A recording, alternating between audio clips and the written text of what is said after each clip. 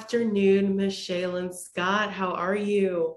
I am wonderful. How are you? Thank you so much for having me. Yes, I am doing well, and I'm so happy that you're here for Confidence Conversations. Well, thank you again. I appreciate it. Look forward to it. Yes, so we're going to kick things off understanding what does confidence mean to you? Oh, I love that question. I'm always trying to reinforce confidence. I have two young girls, so I'm always trying to reinforce that to them as well. To me, confidence is finding your voice and continuing to listen to it as it changes as you grow, because that's what, especially as a young Black woman, that's what keeps us going in whatever journey, path, career, or life that we take. And confidence is what boosts us. It is. And as the executive director over at Founders First, I know that you have to have quite a deal of confidence, especially running a business during such times as these COVID-19 hit small businesses very hard. So I want to hear what tips or pieces of advice you have for small businesses to really be able to pivot or sustain themselves when times get tough. Oh, that is a great question as well. I will say the pandemic taught business owners, employees, family members a lot about themselves and what actually they need in order to make it through life, period. Um, and for small business owners, they had to make a lot of just doors closing, especially restaurant owners or those that have direct client services face to face, changing to a virtual model or a hybrid model for some was scary, intimidating, but giving yourself enough patience and grace to embrace change and to be okay with it looking a little odd in the beginning. When your baby is little, it's a little wobbly, doesn't quite move as well, but they'll eventually grow to stabilize and be strong enough to sustain themselves. And that's what you want for your businesses. You want them to grow and excel and succeed. And so I definitely say that patience and flexibility with um, also asking for help and looking at your own community as models of growth and what's working. You don't have to figure out how to do things by yourself. That's what the community is for. So lean on each other too. That's so important. I think a lot of times you hit on a couple of things there. One, asking for help, but two, being able to pivot during hard times. A lot of times, as business owners, we like to take what's called calculated risk, and we definitely don't calculate or anticipate a pandemic. But during those times, that really is make or break season, survival of the fittest. And what we have to do is be able to evolve. And so, understanding that it's okay that the journey, the path to get to where you want to be maybe looks different than the road you thought Mm-hmm. you were going to take, as long as that end goal looks the same. Yeah, you think about where I don't know about every adult, but a lot of adults are not where they thought they would be out of high school. And so just think about the same with your business. You have a vision and a plan and a goal, and you can plan all day long for it, but you have to be able to adjust to what's happening in that current time frame that you're in. So I know that you know a lot about that. So what does that mean? How do we adjust, and what tips do you have for making a successful pivot? I definitely say for small business owners, education. Getting as much education as possible on what it truly means for your industry, what it means for the type of business that you have, whether that's technology needs that you may need for your business to grow and sustain or to change, especially because of COVID. Taking an interest in not just working in your business, but working on your business too, because you can get lost in the weeds really quickly just trying to make sure that you are above water. But if you have a moment to step back and get some education, so there are accelerator programs that exist in every community, especially in the Texas region. There are a plethora of resources out there for ideation stage, startup businesses, and where Founders First fits in. We're for those businesses that are service-based that have been in existence for a while. They may have been working really hard, but they can't quite figure out how to grow to the next level, to add employees or to add another location or to grow in size. What does that mean? And so we focus on that area. So education is the core of what we try to reach. And I know a number of other supporting organizations agree as well. Yeah, and it's amazing the work that you guys are doing out in Texas. And it kind of ties back to what you initially stated, which is having that sense of community. But I'm thinking about small business owners now, and I can only imagine that some would be rather intimidated to approach an organization like yours, thinking that, oh, maybe I'm too small or I'm not sure if I'm ready. So, what advice do you have in terms of being able to navigate those situations? And when is it time to reach out or join a community? I think it's always time, but how do Yeah. you know? I was going to agree. I say it's always time. The only time you get a no right off the bat is when you don't ask the question. So I Mm-hmm. definitely say, no matter what size you are, if you apply for, let's say, a grant or an accelerator program, they let you know pretty quickly the reasons why you may not qualify, what steps you need to take in order to move so you can be eligible for the program. So, for example, our accelerator programs start with small businesses that have a revenue of at least 50K to 250K. We have another program that goes from 250K to a million, and another from a million to 5. And so you may think, I'm not quite at 50K in revenue yet, but you may be. Your business, you may have the business plan ready, you may have your marketing, you may have your operations ready to go, and you are working, but you're not quite there yet. So start with other accelerator programs that focus on that area. Then when you are ready, we're still here. We're not going anywhere. So take it as a leveling up each time when it comes to educating yourself about your business. So it's never a wrong time to ask. Yeah. And I'd love for you to break down accelerator programs and what they can provide and how they actually help businesses. Oh, yes. A good thing,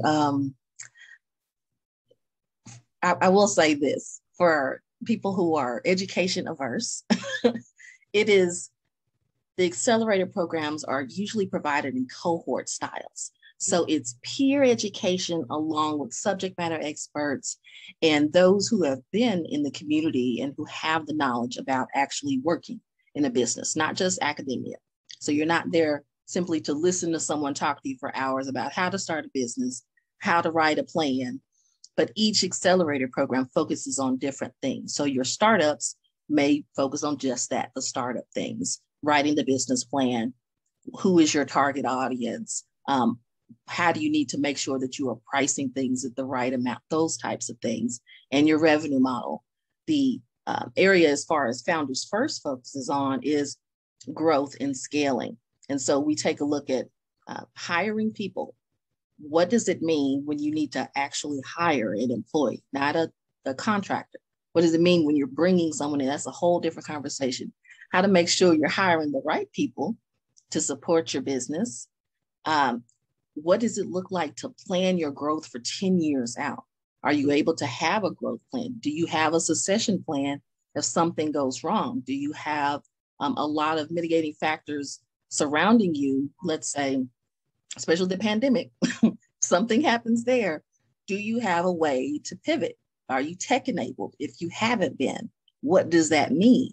And so really having them look specifically at their business and see what changes they need to make in order to be sustainable and to almost project their income, their revenue to make sure that they can maintain it and add this creation of wealth in the communities that they're in. It's amazing. And I think that the services that you guys provide and the way that you help entrepreneurs is so important because a lot of times when you're starting a new business, you don't know what you don't know. Oh, And yeah. so have a resource like Founders First. I mean, why wouldn't you take advantage of it? So I know that you guys have a grant Yes. out for people who are in the Texas area. Can you tell us a bit about that?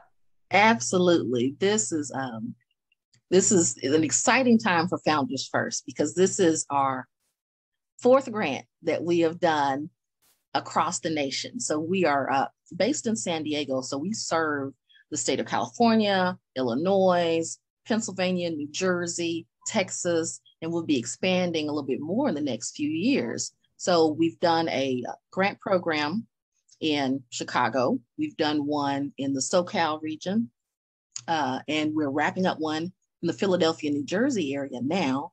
And we also have the Texas one.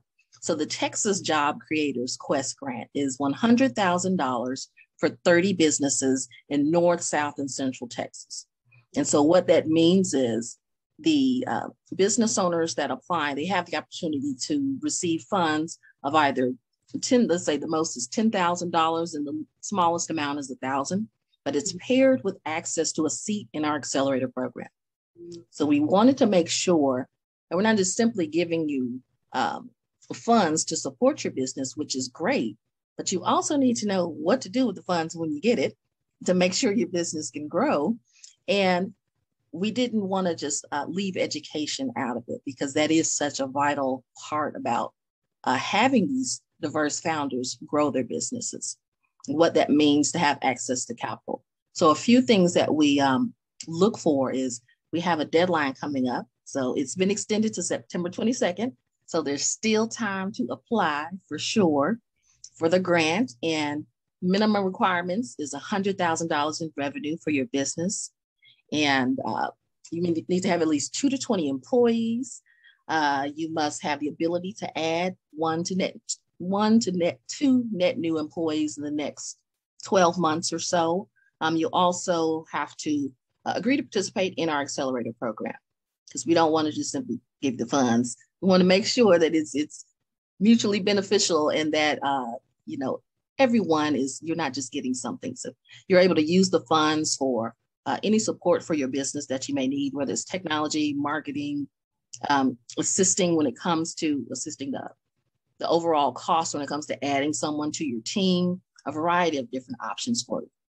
And so there's a few things that we look for in the application process. We'll ask you to provide financials on your business to verify you meet the minimum requirements. We'll ask you for an org chart or something that shows what your current staffing levels are, what your projected future goals are. Do you have plans to add premium wage employment at 50K or above in the next year? If so, what does that look like?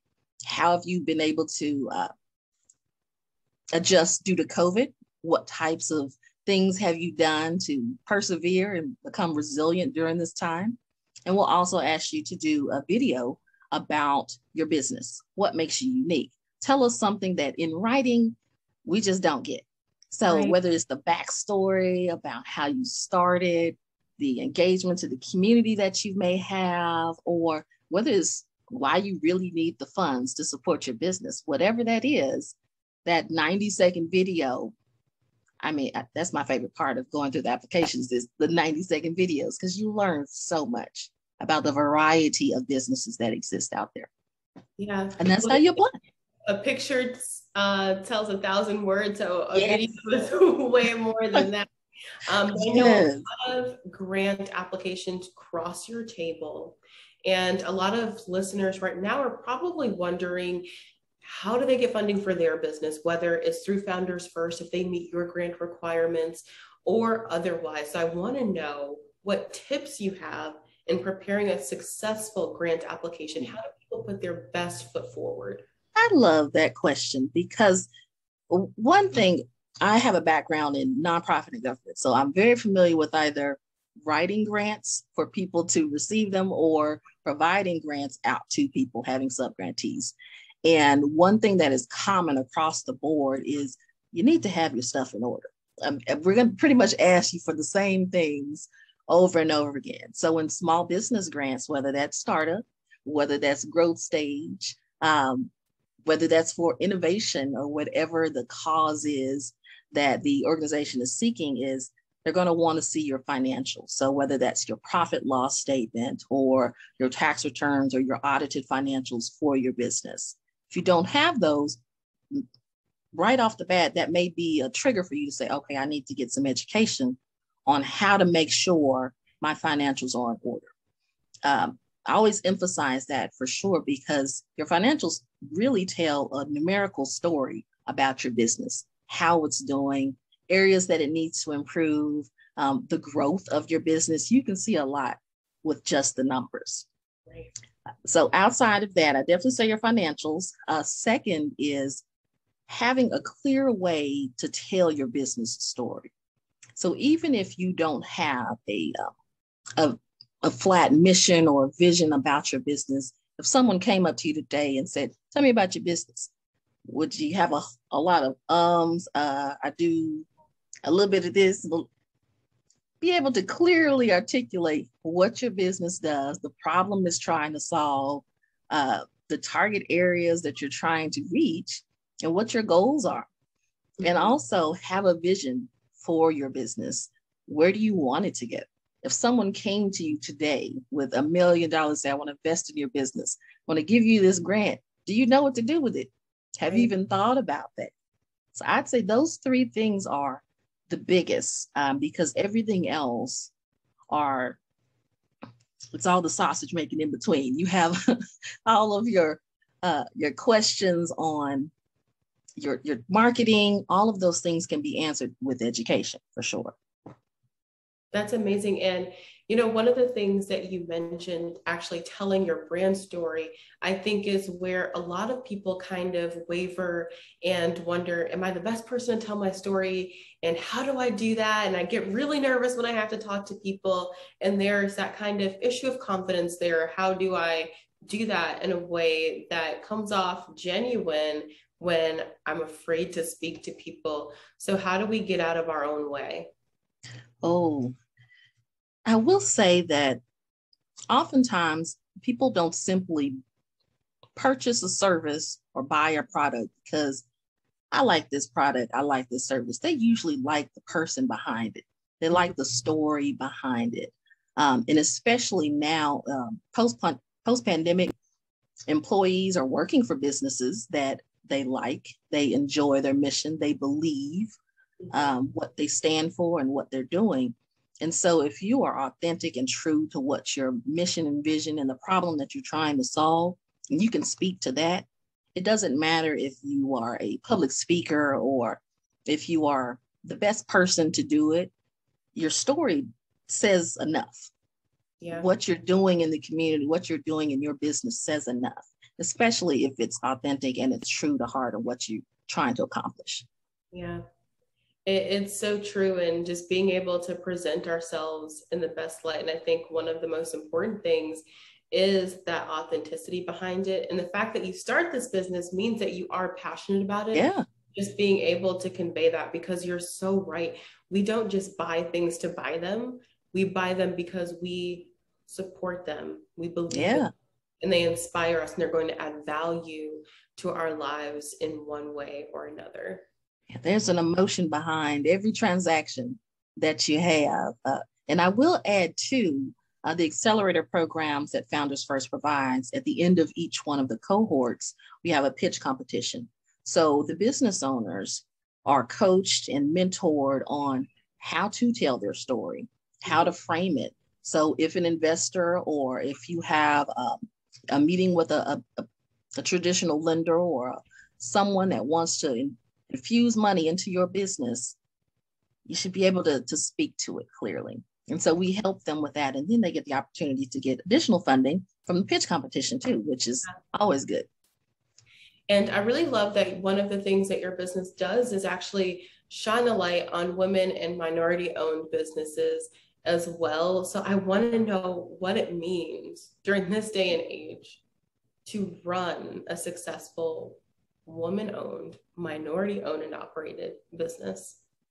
Oh, there are a lot of programs and services that assist women and women of color, which are beautiful. Take advantage of them all. I definitely say take advantage of them all for sure. And something else that Founders First definitely takes true to heart is the celebration of inclusivity. Is because it takes a village, truly, not just to raise a family, but to grow your business. So when you're in cohorts or accelerators that support diverse founders, or you're in programs and workshops that are supporting women-led businesses or women of color businesses, network. Start to establish relationships with other ones who are in the same business realm that you're in, because a lot of those contacts, when it comes to a good accountant or a lawyer or getting the things that your business needs to succeed, are probably right in your own backyard. But it's just connecting and infusing yourself in the business community that you are in. I definitely say taking advantage of that. And as women of color, I know as a woman of color myself, I love to be in the mix of things.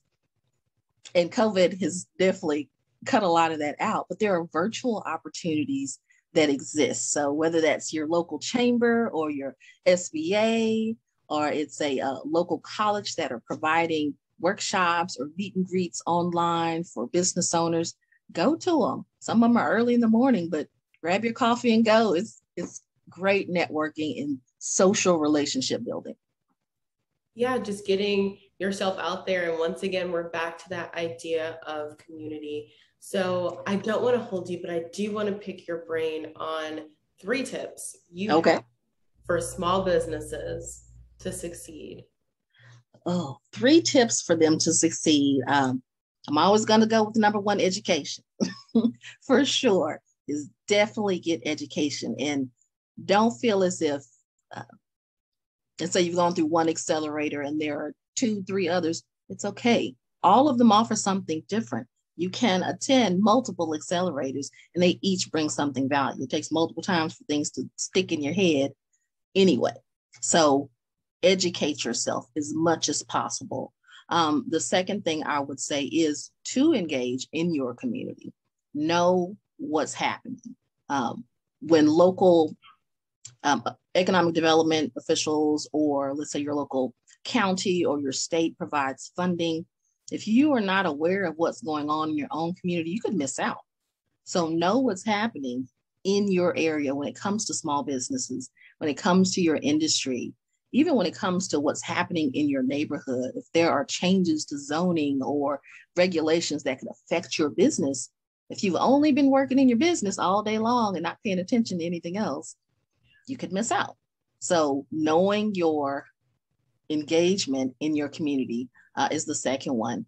The third one I would say is to think big. Even though your business is small, you should always think big, because that's where you initially want to go. As a diverse founder, as a woman-led business, as a minority-owned business, no one dreams of their business to stay small. You always have these big visions. So keep thinking big, but work towards those goals. Don't just simply be content in what feels comfortable, but work towards those big, audacious goals that you have, because they are attainable. I love all 3 of those points, but that third one really hits home. Dream big, because you can do it. We can Yeah, get there. We you can be can. that thing. And when you see it, you can be it. But sometimes we have to see it in our own minds first. Sometimes it doesn't Yes, exist out in the universe. But just knowing that it's all possible is so important. absolutely. Absolutely.